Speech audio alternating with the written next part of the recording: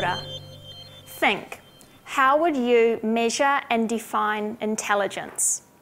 IQ tests are what we have typically used to measure intelligence.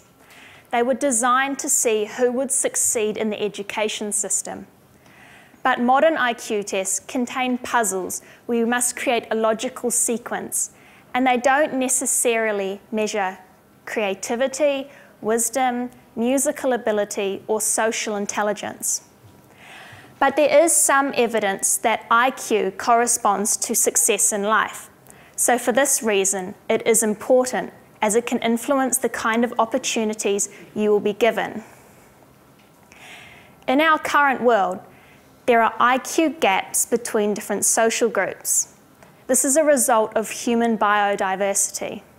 The differences are not as obvious as the differences between physical height or strength, but they are just as real. Hardly anyone dares to comment on the IQ gap because of superficial claims that it is related to genetics or race. But I believe that for the sake of New Zealand, this is an issue that needs to be addressed. There are high-achieving people in any social group given the right opportunities. Attempts to link intelligence to brain size or culturally unique genes have all come up short. There is no real evidence that IQ can be determined by genes, or we would test for it genetically rather than intellectually. University of Otago professor James Flynn had a eureka moment when he established the Flynn effect, showing that there has been a long sustained increase in IQ over many generations. On average, we are each 3 points smarter than our predecessors. That would make those of you over, say, 50 down about halfway up the graph. And us young ones, we'd be skyrocketing off the top. But the Flynn effect has shown that our IQs have been increasing in the West and parts of the Third World for over 50 years now, and they continue upwards to 2012. But this is still much too fast for genes to operate in the human population. So any notion that IQ is almost all genetic can be safely tossed aside, or we would not be seeing this huge rise in IQ. So why do we have IQ gaps? It comes down to social and economic factors. The Flynn effect is concentrated in the lower end of the distribution, meaning a closing between the high and low IQs. Reasons for this include smaller families, better nutrition, more intellectually demanding work, greater use of technology, better education, and a more stimulating environment. For example, our use of technology has followed the same trend that our increase in IQs have. This is all the case because IQ does not necessarily measure a kind of intelligence, but it measures how well we have adapted to our modern world. We are undergoing profound changes in the way we think, with our everyday lives becoming more dominated by the need to think in abstract categories and to view the world through scientific spectacles. Now, this is a far cry from downtown Katigati, but it is what our modern world is demanding us to be able to interpret. The Flynn effect is part of a big emerging branch of cognitive science, with the leaders based right here in New Zealand.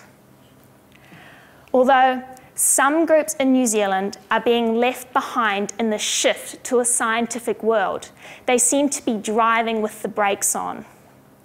35% of Māori and Pacific Island students leave school with no formal qualifications, but this is only because of their environment, and they know they are being left behind.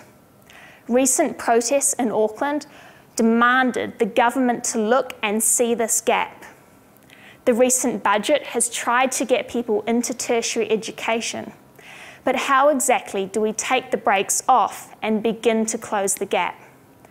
We need to apply the Flynn effect and its scientific findings to the situation.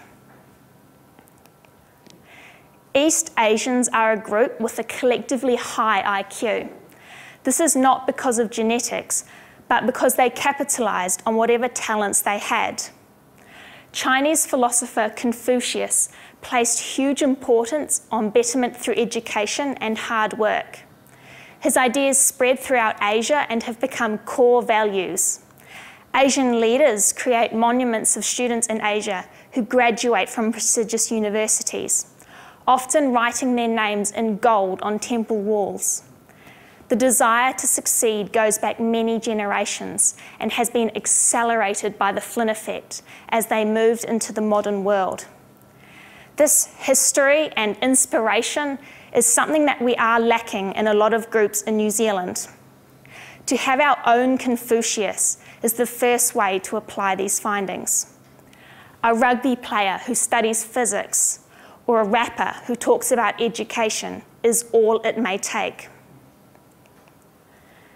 Another example of how we can apply these findings to New Zealand is seen in the Hostos Lincoln Academy.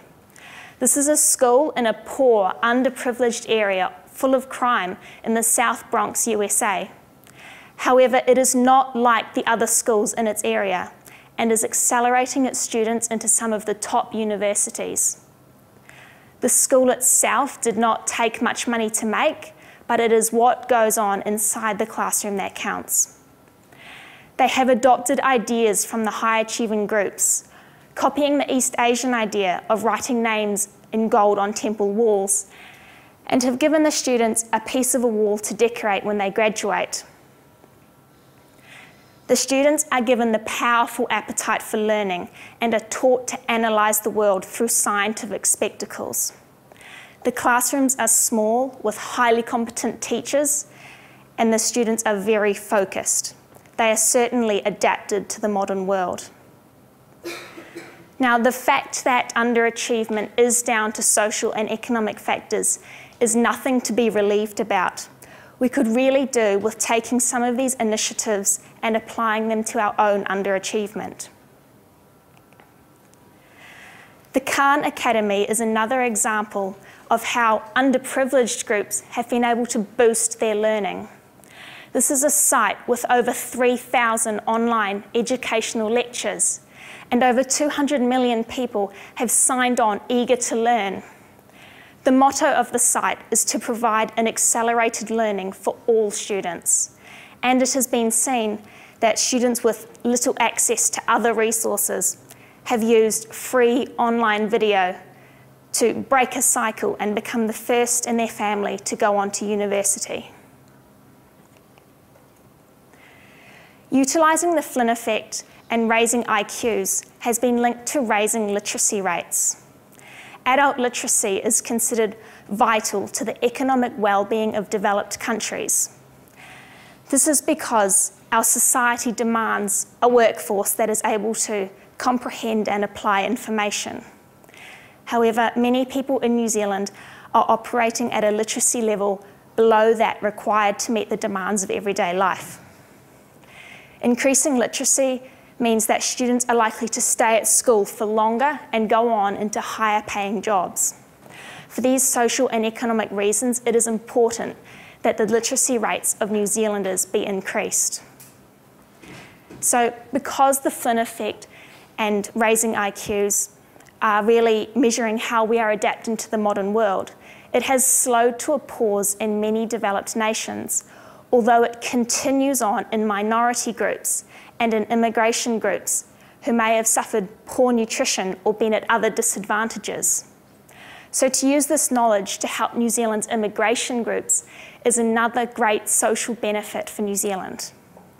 We have already seen that our immigration groups respond the greatest to education efforts. A 2006 Adult Literacy and Life Skills survey showed that although the Pacific adult population had overall lower literacy and numeracy rates than any other ethnic group, their skills in these areas had increased the most from the previous year. And also their participation in tertiary education had increased more than any other group. Tertiary education is a bridge to further opportunities and is a foundation for economic growth in a country. This is because, at a personal level, People with higher level qualifications earn significantly more than people with lower qualifications or people with no qualifications at all. This gap between the qualified and unqualified has increased over the last 25 years. So by working with new education initiatives, we can help see this gap close. Specific changes to put in place include making literacy and numeracy standards compulsory at higher levels so that students do not drop these options and limit themselves. We need to boost science and maths education in schools, increase universities' engineering and science capabilities, and most importantly, we need to inspire kids by showing them the workplaces and job opportunities available right here in New Zealand. This is SkyOn, a Crown Research Institute, with the purpose of driving creativity and growth in New Zealand science. Sir Paul Callaghan himself knew that New Zealand had one of the worst income disparities. He was passionate about ending the wage gap between New Zealand and Australia, leading to the Aussie brain drain. He said, "We need to change the way we employ our young people. We only need 100 inspired entrepreneurs to make unique companies to boost us by $45 billion per year." Our kids don't know about these companies, but they should. We can make a living from using our brains. In a personal contribution to this, Sir Paul, with the McDiamond Institute, established Te Physics, a site dedicated to bringing physics terms in Maori to secondary school students. This ensures that we all have the same opportunities to learn. Currently, the government is not applying enough science to find the best use of its education funding. But I hope that I have shown you that by changing attitudes and mindsets, by looking at cognitive science and using the Flynn effect, we can close our wage gap and our IQ gap to bring us together as a society that is richer and smarter than ever before. And finally, Sir Paul told us that New Zealand's science leadership of tomorrow will come from the young men and women in today's secondary school and undergraduate programs. But I believe we will only see this bright future if we educate and prepare them for the modern world in the right way. We need to lead with the rest of the world in closing our disparities and recognising that it is only our environment that separates us. We can all have the same hopes, goals and ambitions. We don't need to leave anyone behind. Thank you.